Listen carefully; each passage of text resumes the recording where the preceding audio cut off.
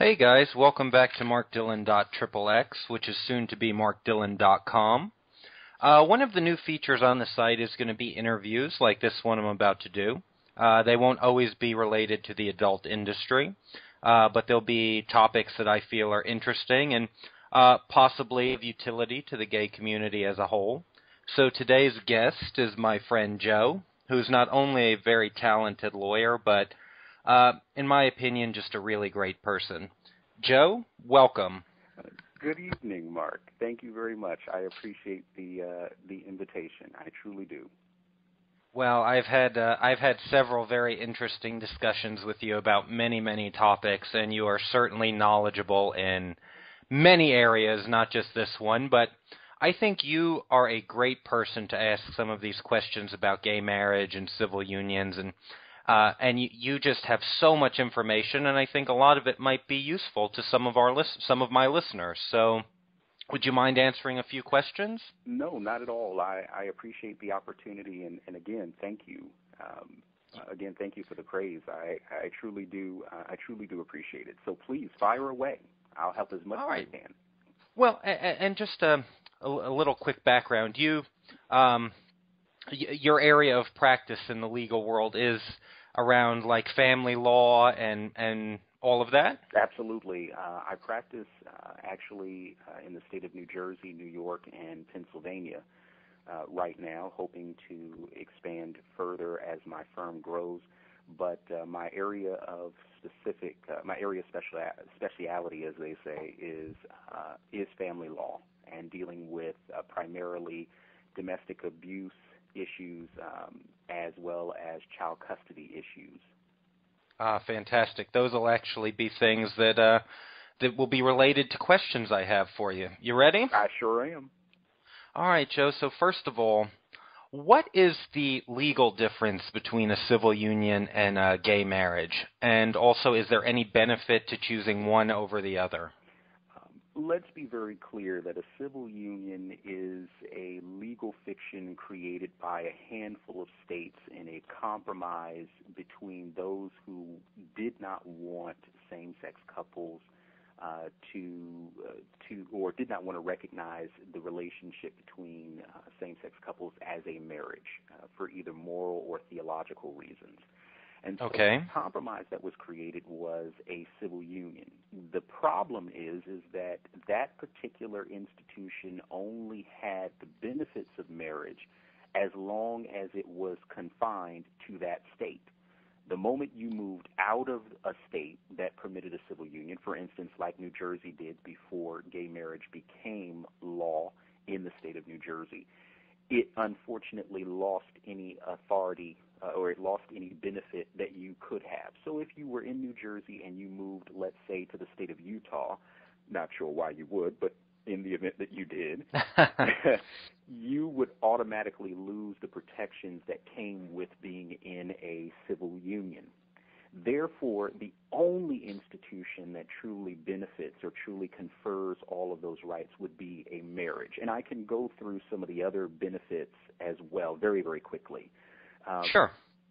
A marriage, Please do. obviously, one of the other challenges is not only that your relationship would not be recognized by other states, unfortunately, your relationship would not be recognized by the federal government as well. So you would miss out on certain tax benefits, of which there were over 1,000 different tax breaks and benefits that you could enjoy as a married couple that you could not under a civil union. You're kidding me. 1,000 tax breaks? Absolutely. What several organizations, not the least of which included the Human Rights Campaign and others, eventually found out, and this was a bit of research that I did on my own in working with a colleague who is a tax accountant and handles a lot of my clients' tax issues, was that there were close to 1,500 different tax benefits and breaks that married That couples is just enjoy. incredible. Yeah, that married couples enjoy that you wouldn't enjoy without a civil union. Without a traditional marriage. So well. So you've explained to us the difference between this concept of a civil union and gay marriage, but let's say you've got a couple who has actually gone through with getting married in a state that recognizes it. What are some of the common challenges you see these newly married couples facing? Well, let's say, for example, they're married in one state and then they decide to move somewhere else that doesn't recognize it. The primary challenge is, once again, recognition. In fact, that's almost the exclusive challenge, is in recognition. If you are married, let's say in the state of New York that permits same-sex marriage, but then you decide to move to the state of Texas. Texas does not at present recognize same-sex marriages, and therefore your relationship in the eyes of the Texas state government is non-existent. In other words, simply by getting on an airplane, simply by driving your vehicle from New York to Texas, your relationship has absolutely no value in the eyes of the Texas state legislature, in the eyes of the Texas state government. There has been a change to that federally. What we've seen now is that Eric Holder, the Attorney General under President Obama, has maintained that now if you legally contract a marriage in any one of the states that presently permit it, the federal government will recognize that marriage for the purposes of tax benefits and other benefits. Regardless of where your current residence Regardless is. of your current residence. The problem is the state of Texas may not. Now, for a number of people, they might say, well, we will just avoid the state of Texas, if you will. The problem is, what if your job sends you to Texas? What if you have parents in Texas and they are now older and you have been appointed as the individual to care for them and or their estate? In other words, what if there are reasons for you needing to be in the state of Texas? So you wouldn't buy the argument from Texans who would say, well, if there's a gay married couple that is not happy with our laws and our recognition of same-sex marriage, they just shouldn't move here. Well, what you're saying is that there are extenuating circumstances that may require a person to move there. Therefore, that should be. It's not just a voluntary choice, because I don't think many of us would choose to go and move to Texas. Absolutely, but absolutely. We should have the same protections that we would have in New York in terms of the validity of our marriage and all of that. Absolutely, you would hope for comedy. The response to those particular Texans is to remind them, number one, of the great hospitality that their state is capable of offering, and then number two to simply state that the law has. I mean, and this is something, and I hate to get into the weeds of constitutional law, and I'm not going to do that here, but just to simply say that the Supreme Court has also recognized that one of the fundamental rights that we as American citizens enjoy is the right to travel, and people need to remember that that's a fundamental right. Well, you have the right. And also, excuse me for interrupting, but one of the things that protects all of us is the fact that the reciprocity between different states. That if we engage in a deal in one state, a business deal, or we are whether it be personal or business, other states generally recognize that. For example, if I have my driver's license in Mississippi and I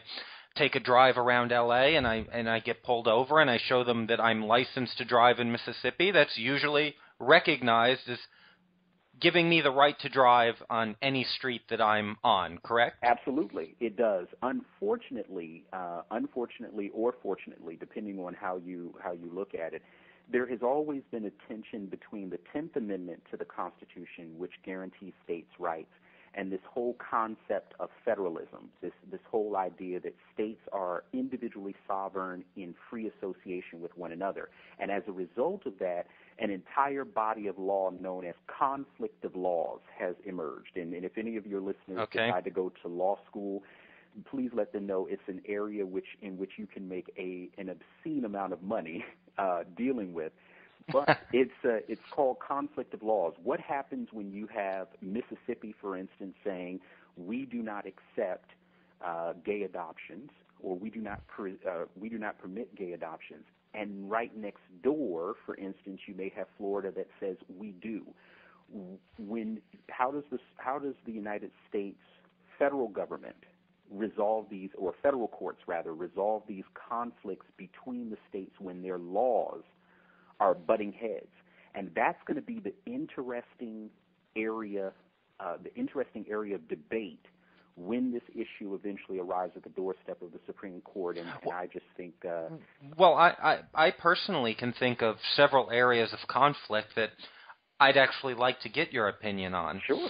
So let's assume I get married to someone in New York, mm-hmm. and we get crazy and we decide to move to Texas. Yes. Let's say we had children. Sure. And in the event of a separation or a divorce or anything like that, how would being married in New York, where it is recognized, and then relocating to a state like Texas affect things like adopting or raising children? If you get divorced, how do you split assets? If someone dies, one of the partners dies, how is the estate handled? If you were legally married in one state, but you're now living in a state that doesn't recognize the marriage, how do you deal with those things? Let me first start off by saying that everything that I'm about to say after this caveat is predicated on the idea that the state that does not recognize your same-sex union will at least recognize agreements between the parties.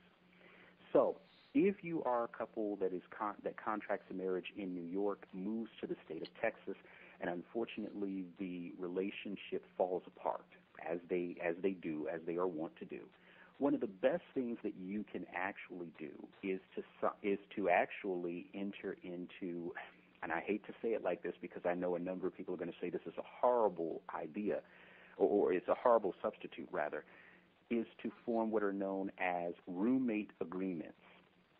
Roommate agreements will have the effect of a prenuptial agreement. In the event that we no longer live together, these are how the assets that we've acquired will be divided.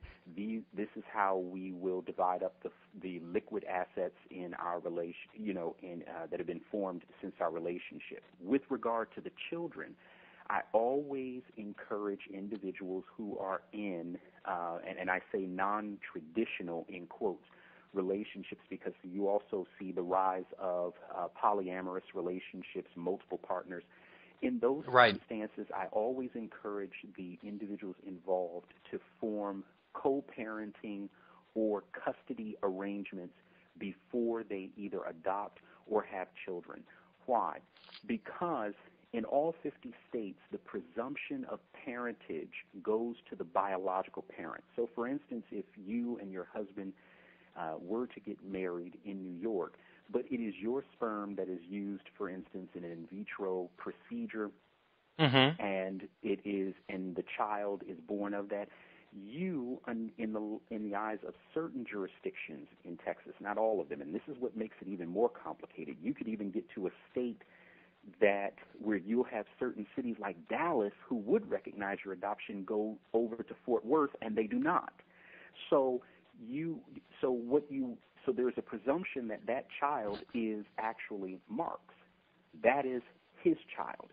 So then the other partner or your husband would have to participate in what's known as a step-parent adoption, which is ludicrous in and of itself. But a step-parent adoption where he would apply to be the step-parent of a child that was intended to be his. And once you do that, make sure that you have filed a co-parenting agreement and a custody agreement so that in the event of this breakup, you can at least say to the court, we share this child as parents. This is the agreement we've come up with. The unfortunate thing is, Mark, in a number of instances, particularly throughout the South and the Midwest, courts have even become incredulous in accepting those contracts. But the point is, at least it is there in place. So those are the things that I would, and then of course, very, very quickly, with regard to a spouse who may become ill or how you deal with that, one of the things that I encourage all couples to do, heterosexual, or gay couples, is I always encourage them to have a living, durable will with a health care proxy or medical directive. That's a big way of saying make sure that you have created a document that spells out exactly what is to happen to you in the event of incapacity, and make sure that you name your spouse or loved one as the proxy, the person who will make the decisions. Because if you go into that hospital in Jackson, Mississippi, that hospital has no obligation to respect the wishes of your husband in making decisions for your health care. They are liable to call a parent, a sibling, before them. And that's an unfortunate circumstance. But if you have a healthcare proxy, that's been one of the documents that has been recognized in all 50 states, regardless of the relationship of the parties. Make sure you have that. And last but certainly not least, I hound all of my clients for this, make sure you just have a regular will that lays out all of your estate, who is to receive what and under what terms. That way, should these instances occur, you can leave this earth knowing that your loved ones have been taken care of and that the estate is well. That said, believe me, I participated in a number of challenges to wills on the grounds that, this marriage isn't legitimate, therefore we're going to attack it. Well, that's what I was going to ask you. Do any of these alternative ways of kind of protecting your assets or your children or your estate, do they don't supersede whatever the I guess the traditional way of doing these things is? For example, if you wanted to leave your estate to your partner, even in the event that you had a will, would it be possible for other family members to come in and contest that because they would be contesting the validity of the marriage in the state that you live in? Absolutely. Does that have any effect on it? One thing is it depends on where the decedent was a resident. What I have found is that more and more there has been an acceptance of a last will and testament as being a last will and testament, provided that it's in proper form. And I always encourage people to sit down with an attorney if you have a substantial estate to make sure that everything is done properly, or if you believe you have those kind of family members who would challenge. Very, very quickly, to give you an example of what I mean, even in the state of New Jersey, which is fairly liberal, progressive on these issues, had a situation, not me, but a close colleague who was dealing with a young woman who had been raised in a traditionally Muslim home, who was herself lesbian and had a partner.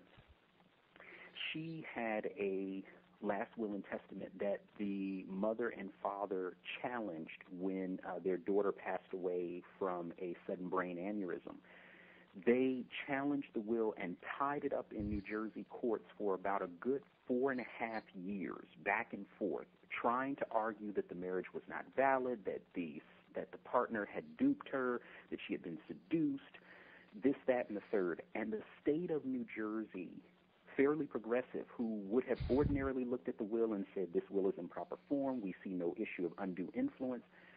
Unfortunately, this particular case kept going around and around the circle. So even when you have it in a fairly liberal state, last will and testaments can be challenged. But that's true for heterosexuals as well. I'm just saying that it's even more so for same-sex couples. So it becomes a bigger issue if you're a same-sex couple, especially if you're not, because generally in most states when one spouse passes, the estate immediately flows to the surviving spouse, provided that they had both names on the bank account, both names on the deed to the house. There's really no legal legwork that needs to be done generally. Right. That's one of the benefits of a traditional marriage is that if one spouse dies, what they call intestate, meaning that they die without a will, there are rules of intestacy that kick in, and the spouse is named. The spouse is named as the chief beneficiary, typically exactly the executor, executrix. It gets a little bit more complicated once you have children involved, but the spouse is normally named. in a situation where the marriage is not recognized, we're living in Texas, those rules of intestacy are not automatic for those same-sex couples. And therefore, it is even more of an imperative to be armed to the teeth with these types of legal documents: co-parenting agreement, custody agreement, roommate agreement, the living durable will with the healthcare proxy, and last but certainly not least, a will, a general will. Yes. So those items are a good way to at least give yourself, if you're a same-sex couple, some of the protections that come along with a traditional heterosexual marriage. Absolutely. Absolutely. But all that being said, that a lot of that is, if you're a young same-sex couple who's thinking about getting married, some of those things, not everybody can afford to go and sit down with an estate planner or an estate attorney, or have a lawyer draft all these different documents. Are there resources available for couples facing any of these challenges to help them kind of navigate this uncharted territory? There are. Depending on where you live, obviously it's going to be more sparse in certain areas. I always encourage people who live in the quote-unquote flyover states and in the South to find those free resources somewhere in the bigger cities. If you're in Louisiana, you can go to Baton Rouge and New Orleans. If you're in Mississippi, believe it or not, Jackson does have some of these resources. One of the best places to go is to go to Lambda Defense Fund, or Lambda Legal, which is one of the more vanguard legal groups fighting these particular issues. And on their website, you will see links to resources where you can go and actually purchase these materials free of charge, or they will direct you to libraries that contain them. You can always hit up your local human rights campaign, shops to do so. And one of the other greater resources is to find your local law library. Every state that I know of that has a library typically has an addition for typically their library is federally funded, which means that it's a federal depository, meaning that they must accept anyone from the public, just like your local public library. Go in, and you'll be able to find those resources. You'll see ready-made wills that you can easily manipulate and fill in that information. And then if you truly are strapped for cash and you say, look, I want to make sure that these things are done right, one of the best resources is to actually, believe it or not, is to actually visit with legal aid. I know a number of people that go, that's a headache and a half to do, but a number of your legal aid services, particularly in places like San Diego, San Francisco, in Dallas, has a very vibrant one, are willing to help you to draft these documents because they understand the importance of them. Do not leave a state that affirms your marriage without those documents in place. It is one of the things that I encourage. Oh, that's a really fantastic point. One which I didn't even think about. That right. You really need to have when you're preparing to move, before you leave the state that recognizes your marriage, you need to have all these documents drafted and signed and notarized before you move to the new state. Absolutely. That is a fantastic Absolutely. point. And don't move without it. Yeah. And I guess this question is a little more personal, but I think you have such great perspective on these things, and you're, without a doubt, one of the most open-minded people I've had the pleasure of talking with. Mm-hmm. The lunch we had was just so interesting and so informative for me. But in your opinion, have you ever heard an argument from the people who are opposed to gay marriage that you thought had any validity or made any sort of sense? I guess I'm asking you to play devil's advocate a little bit. Sure. I have not heard any. I've not heard any practical arguments that I found to be persuasive. Didn't find any practical arguments. In fact, what I find very interesting are the three people in the past. I would say in the past 6 months who've made some very interesting statements on that very point. Bill O'Reilly from Fox News, Justice Antonin Scalia, arguably the most conservative member of the Supreme Court, and Pat Robertson.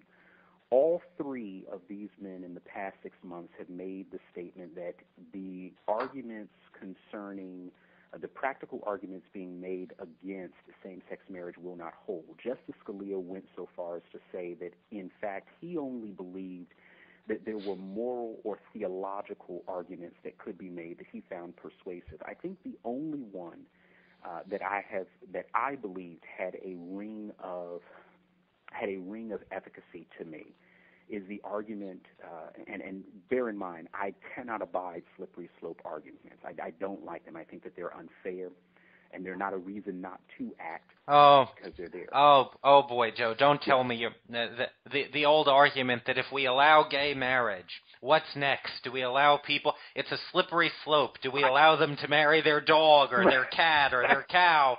Don't tell me you're giving that one any validity, Joe. Please. Yeah, look, that particular argument is only, it has to be framed this way. I tell people all the time the bestiality argument doesn't work because bestiality is rape. And there's no way that because an animal can never give consent. So I'm not even concerned about tomorrow Farmer Joe being able to marry, his pig. Right. What I am concerned about is not necessarily what it will lead to, but the arguments that could be made. If the argument is based on the idea that adults should be able to do whatever it is that adults do, then it doesn't take into account some of the more, how shall I say it? It doesn't take into account some of the more, some of the consequences that could come from that kind of libertine perspective on relationships. I see what you're saying, but I don't think anyone is advocating for kind of a new standard by towards what we feel is acceptable in terms of. I think it's more about equality within the standards that we have set as a society. Right. I don't think anybody's saying that it should be okay for two adults to go out and do whatever it is that they want, regardless of whether it's harmful to themselves or harmful to other people. I think it's particularly disheartening when we say marriage is this wonderful, fantastic institution that's accepted almost universally around the world, but we're going to prohibit same-sex couples from engaging in that wonderful institution. Right. No, I understand that. But I see where you were going. Right. It's really a matter of, look. Let me be very candid with you. My belief is that all of these side arguments about what constitutes tradition, so forth and so on, clouds our focus. It distracts from what is in the Constitution. And the question is, if you cannot give a legal reason, I understand your theological, I understand your moral reasons. If you cannot give a solid legal reason, then that ends the debate for me. Because I could not agree with you more. Yeah, we are a nation of laws, and we have said that the Constitution will be the guiding document for these issues in our society. That does not mean to suggest that we ought to be a completely amoral society, like I said, giving way to a completely libertine lifestyle. But it is to say that in these issues where we cannot make the claim that that children of gay parents are going to grow up wayward, for instance, which is one of the arguments often made that I bristle at, or that or that these couples are going to be engaged in every form of immoral activity, from drugs to sexually promiscuous behavior, something that isn't borne out by the statistics either. When I hear these, not only is it not borne by the statistics, but when it does happen, it's not localized within the gay community either. You find terrible instances of child abuse within heterosexual couples, physical abuse, sexual abuse, mental abuse. You find straight couples who are swingers or drug abusers. So this idea that somehow those issues are localized to gay men and women is just such a falsehood that's been that has permeated so many people within the straight community. Absolutely, and it's unfortunate. It's unfortunate that those arguments are even still being levied in the face of what we know to be true. That was the reason why probably of the three, hearing Pat Robertson make the claim that there was no practical There was no practical prohibition. His was purely moral and theological. And then hearing O'Reilly and Scalia make the same comment, I thought that it finally represents the turning point on this issue, where we finally said, look, the question is, does the 14th Amendment permit this kind of discrimination? And for the benefit of your listeners, let's be very clear that the 14th Amendment does permit certain forms of discrimination. The question is does it permit it in this instance? And I think, honestly, it does not. Joe, give me an example of where the 14th Amendment does allow for discrimination. Sure. The 14th Amendment may very well say, perfect example, you have 18-year-olds who say, I want to drink. And the law says at the age of 21 you may do so. The Supreme Court has determined that equal protection doesn't necessarily apply to all issues of ageism, because there are certain instances where you are too young, and there are certain instances where you are too old. Let's consider. But would you say that this would be more akin, though, to saying we'll allow 18-year-old men to drink, but not 18-year-old women to drink? Actually, that's very interesting that you use that example. It's very interesting because that was actually a Supreme Court case in the state of Oklahoma. I think it was Oklahoma State University or Oklahoma University, either one, with President Boren, had a different drinking age for their students than others. And ultimately, the Supreme Court said you couldn't discriminate. But in that instance, it was a matter of gender. And again, not to get too thick into the constitutional weeds, but when it comes to equal protection, the Supreme Court evaluates issues of discrimination on 3 different tiers, of which age and, unfortunately, sexuality has been on the lowest tier. In other words, the government has the lowest burden necessary. But over the years, what you've seen through consistent or through constant Supreme Court cases dealing with the issue of sexuality, the court has not accepted that sexuality is in that second, and they certainly haven't accepted that it's on that first tier with race, for instance, or that second tier with gender. But what they've said is that we're no longer going to say that sexuality is just like age, or it's just like your financial status.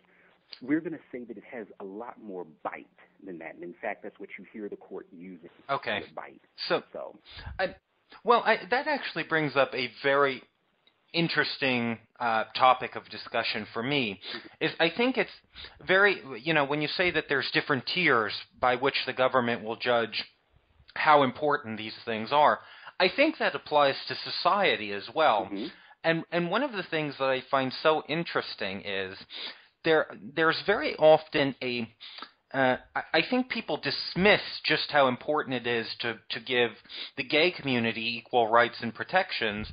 And when someone says that this is the civil rights struggle of our generation, which I've even heard, I've heard Michael Bloomberg say it, I've heard but people really criticize that as if somehow gay rights are not as important as rights for women, or rights for minorities, or rights for against age discrimination. Why do you think it is that so many people don't want to liken the gay rights struggle and our desire to have the same rights and benefits to other civil rights struggles of the past? Well, I believe the reason why, and I've had this discussion, many a time.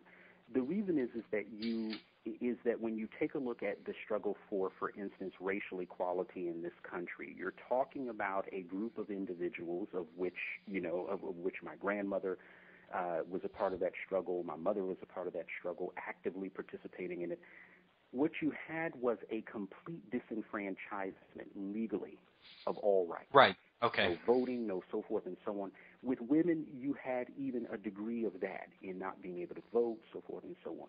When you take a look at the modern civil rights movements, and it isn't just with same-sex couples, we're talking about that with the handicap as well in this country. Disability rights have really come to the forefront over the years.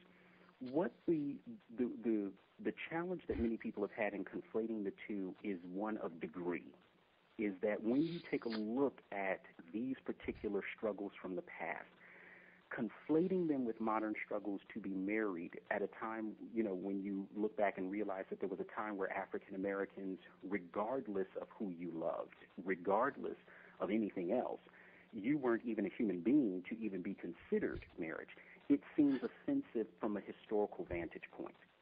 And the other thing is that when you take a look at the number of constitutional provisions that were expressly clear about the way American citizens were to be treated, and then you take a look at the history of African Americans and their treatment here in the United States, it is one of the more flagrant or more obvious instances of government let me say this the way I wanted to. It's one of the more obvious instances of the government's complete disregard for the laws it adopted that you've ever seen. It does not mean, however, and this is what I continue to tell a number of my African-American colleagues who argue this point vociferously, it does not mean, however, that there are not several points of tangency that connect those movements to this one today.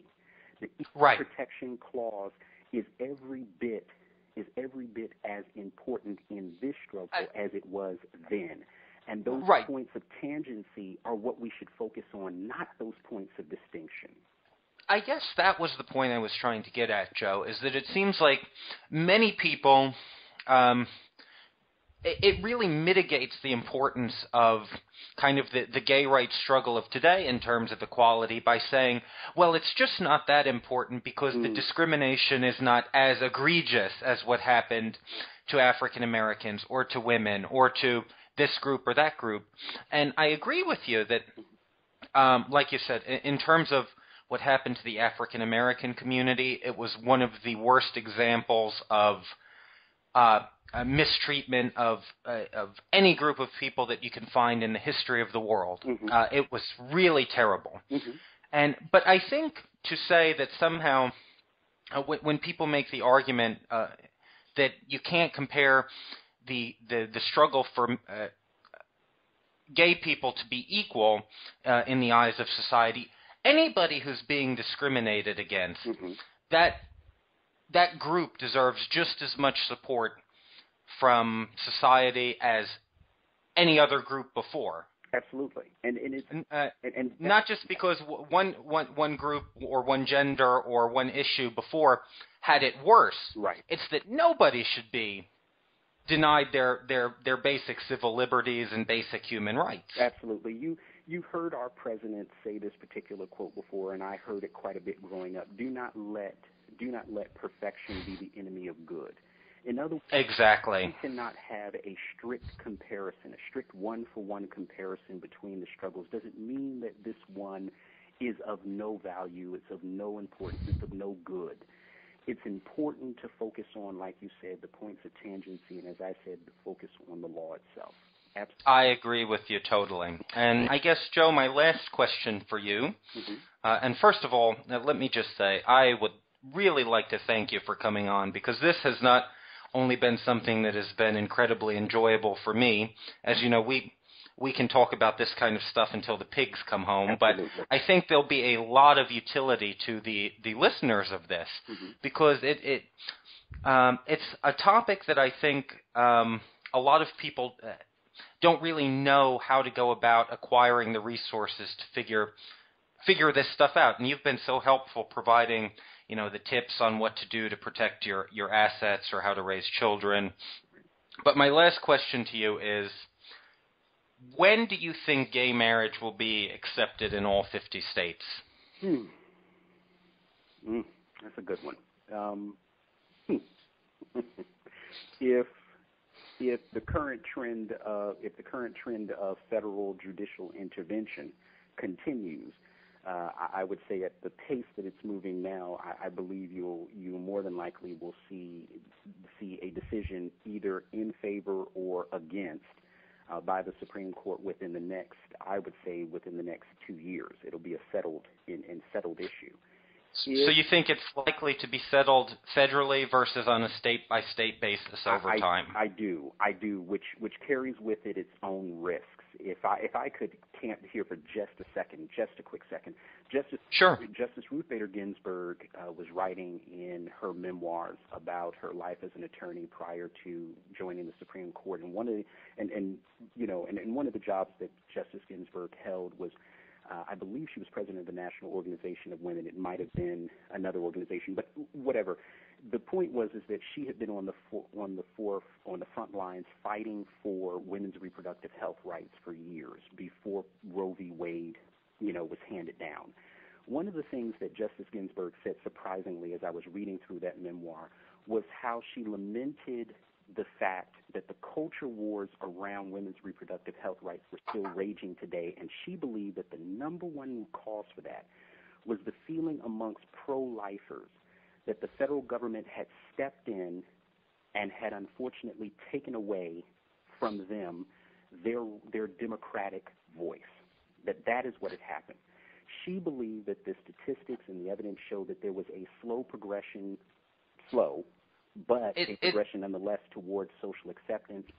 And her concern is, and my concern is, in taking from that and looking at this is, are we going to be fighting the culture wars on this 20 years after the decision is made? It's so interesting you said that, Joe, because that echoes my concern exactly. Because you can't legislate acceptance. Absolutely. Acceptance and tolerance take time, and I think that over time, even in the most conservative districts, people are becoming more and more tolerant. And I think when you have something handed down from the federal level, it tends to put people into almost they go back into defensive mode. Absolutely. And whereas they were starting to come around and they were starting to maybe become a little bit more accepting, then all of a sudden the walls go right back up. Absolutely. And I think that could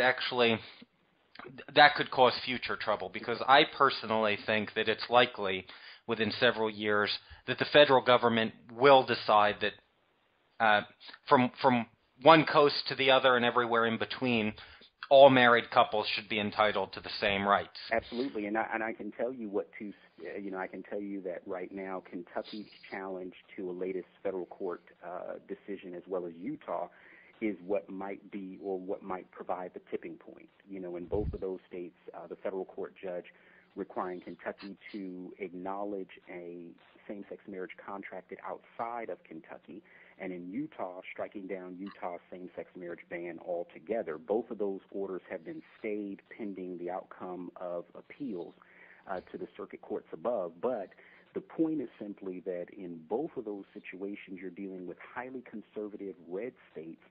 And my belief is that depending on what those circuit courts of appeals state, you may see this fast-tracked to the Supreme Court, where they will no longer be able to dodge the issue. They're going to have to answer it head-on. And ironically enough, it is the conservatives to the court that are chomping at the bit to handle this case.